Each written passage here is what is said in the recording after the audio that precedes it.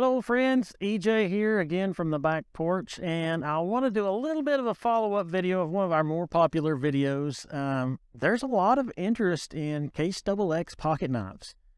So we got some more in, and I'd like to share them with you. However, a little bit of a disclaimer. Last time some of my nomenclature and some of the terms that I used was not spot on. I will do my best to do a little better this time so that we can be a little bit more accurate in our description of these knives.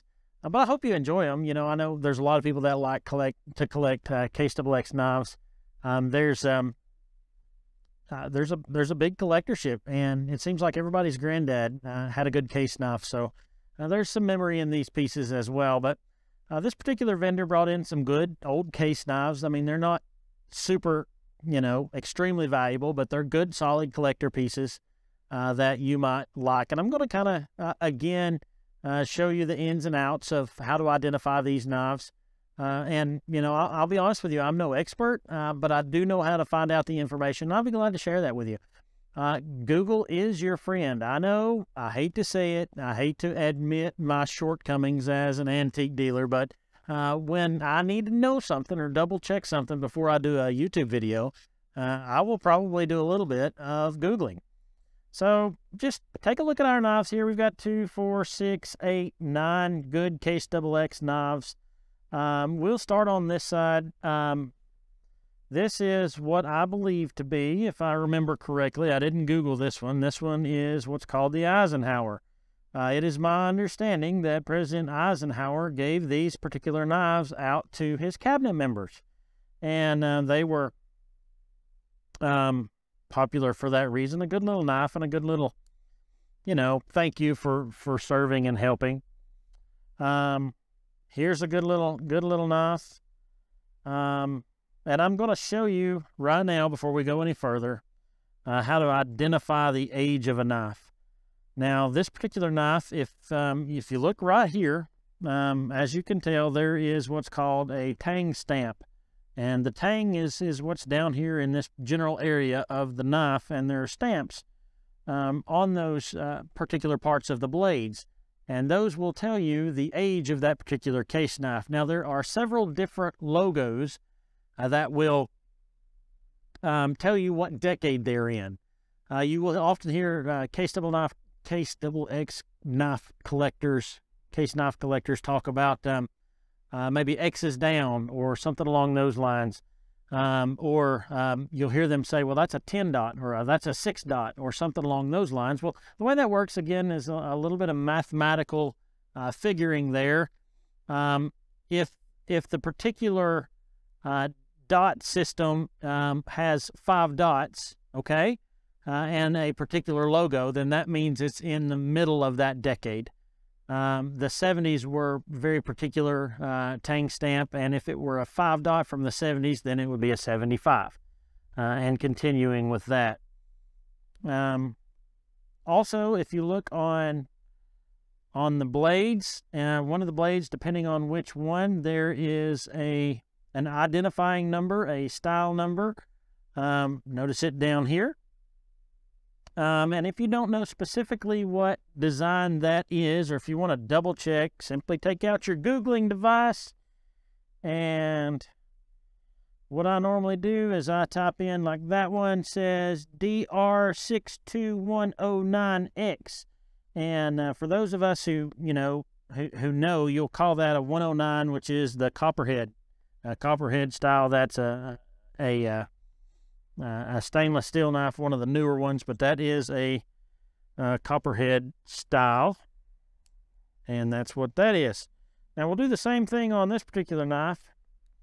I want you to notice, okay, right here, on these two particular knives, I want you to notice when you hear somebody talk about a stainless steel knife or a carbon steel knife, everybody likes to carry the carbon steel as opposed to the stainless steel. Again, I am no expert, but everybody says the carbon steel will sharpen much better and keep an edge much better than the stainless steel knives. You can see the difference here between these two knives. Obviously, the stainless steel is going to stay prettier longer, but the carbon steel is just a better quality of knife There are some of those stainless knives and carbon steel bladed knives that coincide in different areas at different times. There were stainless knives and carbon knives made at the same time. Now I think there's more stainless than anything else. So these particular two styles right here are both trapper knives, as you can see, and one is a little bit newer than the other one. This one is 1, 2, 3, 4, 5. 5 dots on high, 5 dots on low, which means that is a 1980. With that, if I'm not mistaken, and I'm sure if I am mistaken, somebody will tell me, but I believe that's a 1980 with what's called the Lightning S. I could go back to my reference materials and find out for sure, but that's 1980, I do believe. And this one is with that, what's called that design of the C and case is in the 2000s. So that's still a very cool knife.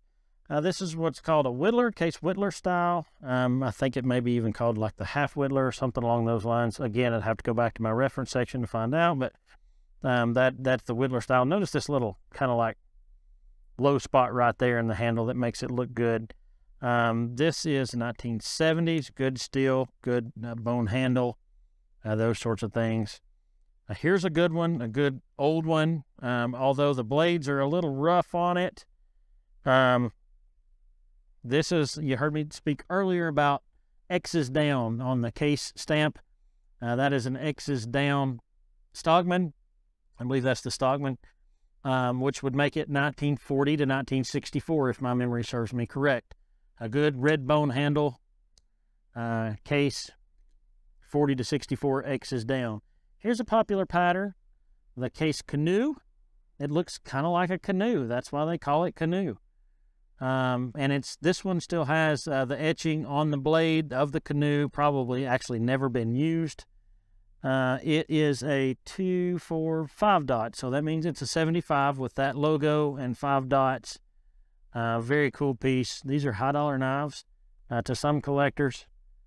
So very cool. I'll have to go back and wipe these down, wipe my fingerprints off of them a little later. Here again, same knife, probably a different dot system.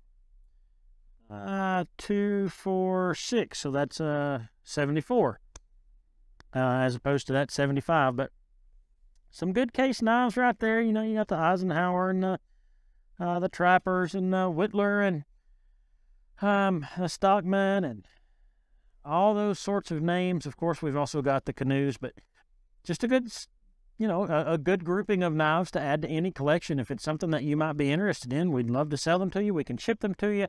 We'll do the best we can on the pricing. We don't make anything on the shipping, so we'd be glad to ship them to you wherever you're at within reason. And if it's without a reason, if you don't care to pay for it, we don't care to ship it.